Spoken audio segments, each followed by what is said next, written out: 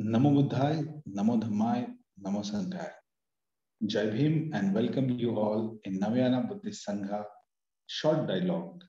And we have with us Bodhi SR, a senior member of Navayana Buddhist Sangha. And today we will discuss the very important practice in Buddhism called Sakaratmak Panchashil or positive precepts. I request Sir to please throw some light on what what are the discussions surrounding this concept called positive precepts and what constitutes this idea of positive precepts. So I request Sir, please throw some light on this very fundamental practice in Buddhism called Sakaratmak Panchashil. Please, Sir. Thank you so much, Sujit. You are correct. This is a very important practice that many of us in every gathering that we meet, we generally always state these 5 positive precepts. What is important to understand before we even begin to engage with the positive precepts is that they are what is generally also identified as the affirmation or the affirmative aspects of the Panchashila. While the 5 precepts in Buddhism is more about refraining from destroying or killing creatures, refraining from taking what is not given to you, refraining from sexual misconduct, refraining from hateful speech and from incorrect speech, refraining from what is called intoxicants. The positive precepts, on the other hand, are affirming certain kind of practices which are very critical in Buddhism. So today, the way you have asked a question is much more to do with what do we affirm in our day-to-day practice in Buddhism. So there are 5 of these. The first one is generally what we call, if you state these particular points, they read like this: with deeds of loving kindness, I purify my body. So this is the first. The second is with open-minded generosity, I purify my body. The third is with stillness, simplicity, and contentment, I purify my body. So the first 3 are generally bodily related. The fourth one, with truthful communication, I purify my speech. And the fifth is with mindfulness, clear and radiant, I purify my mind. So these are generally what you call the positive precepts. And we always state these, say these, speak them out, collectively as a group or as an individual also, to affirm these kind of actions. Now, if you go a little bit into the detail, the first positive precept is about what we call loving kindness or metta. In Buddhism, we call it metta. So here, with deeds of loving kindness, which you affirm this idea of loving kindness is seen as a way of cleansing or purifying the body. Now, why is this so? Before we even begin into the details of it, we must first understand how Buddhism conceives this thing called the body. In Buddhism, this body is full of sensations. Everything in the body is a sensation. And these sensations are deeply embedded in cells that we have that constitutes your body.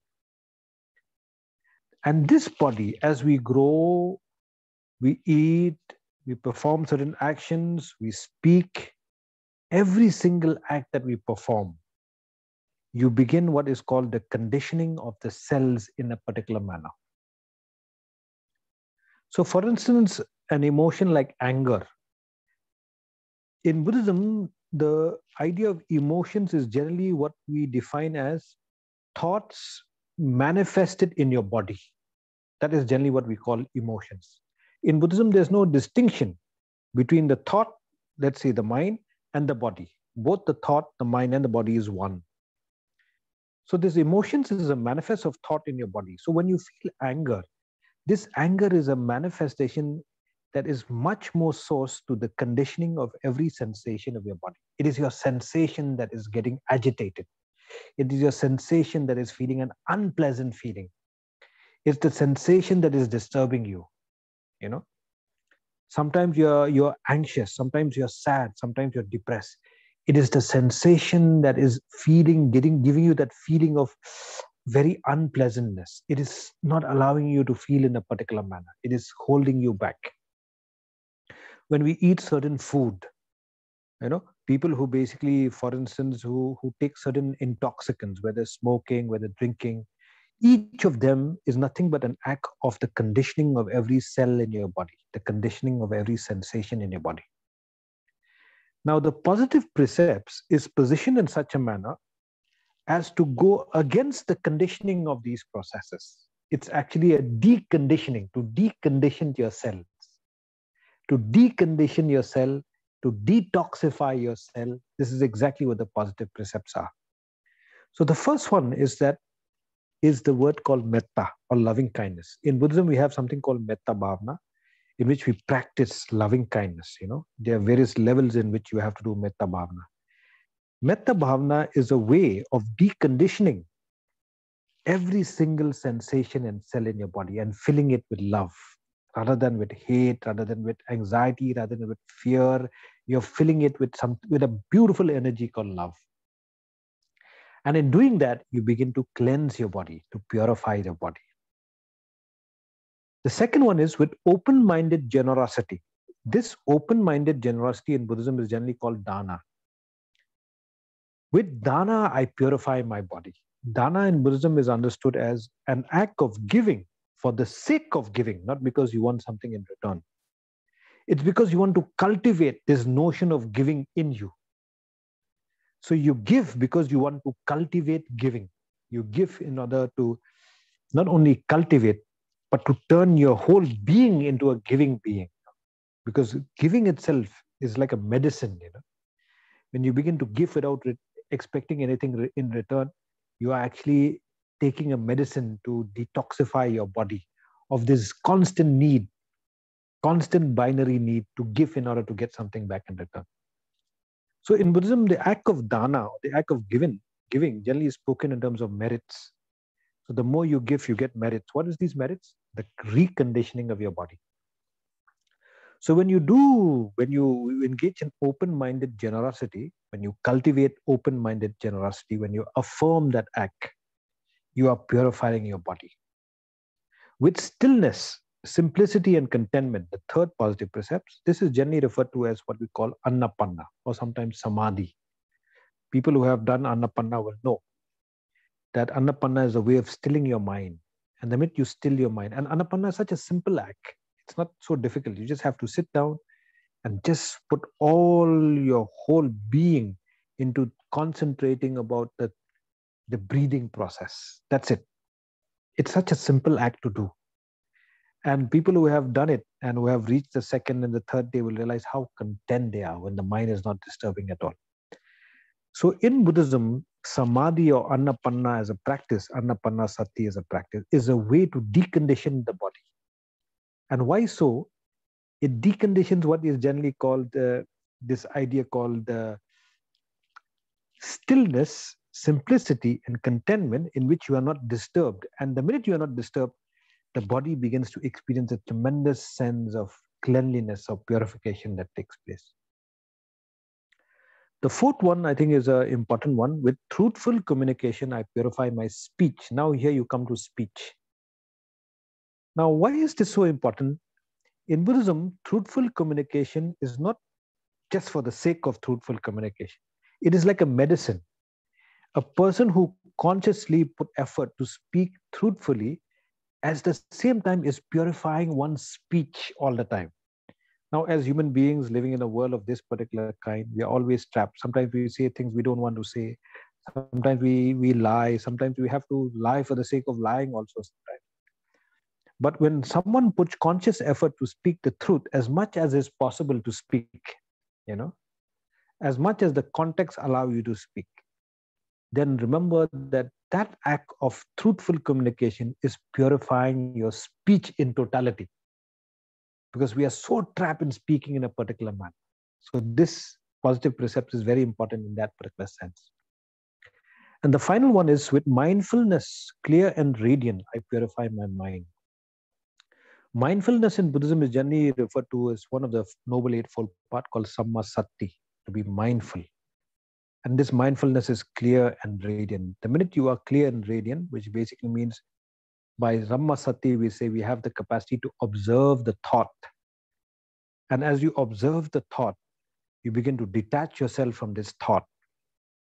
And the minute you begin to detach yourself from the thought, and you can see the thought as it is taking place in your mind, that in Buddhism is a technique of purifying your mind itself. Now you don't identify yourself with the thought, now you identify yourself with the mind anymore.